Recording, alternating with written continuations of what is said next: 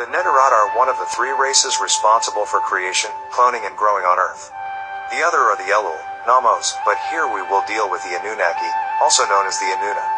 We Annunaki, meaning, those who Anu, sent down to Chi, or Gi, which became Geo, in Na 50s, are one of your supreme creators, those who grew you.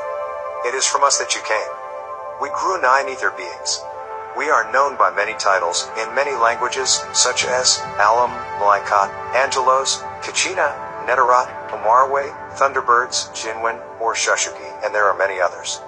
We have germinated this planet from what you call Mars, seating the planet at 4 points as 4 beings, 1. Neter, 2. Annuna, 3. Elul, 4. Namos, the 4 winds. Our existence goes way back to 76 trillion years ago of your time, if you must try to calculate. We live in and beyond time zone. You cannot comprehend these things as of yet.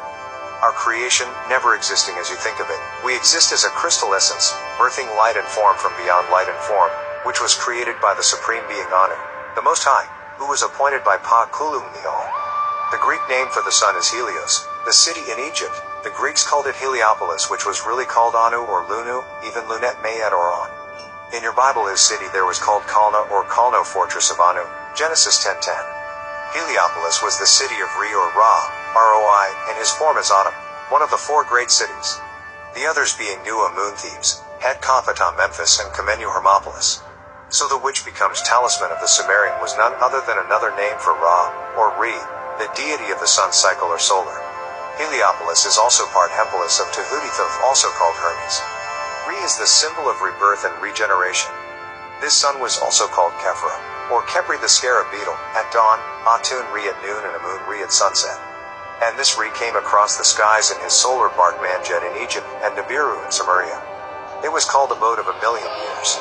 This was the great craft that came from beyond the stars, sometimes it's called the Great Gold Egg. Ra became the Most High, Al-Ali or El or Illa, who is known as simply Allah, Rab and Yahweh, or Hashem and Anu, all of these names called by religious people. However, he is one and the same.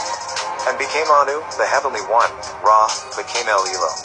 This crystal essence became divided into 2 parts. One was extremely pure and luminous, however. The other appeared to the vision of the intellect to be inferior to the first. The first was called light, the pure green light, the light of the Annunaki, Seraphim, those agreeable beings.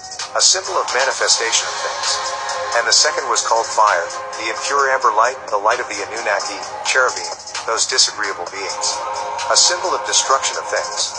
Yet, the pure holy darkness preceded both. The bliss, and the tranquility.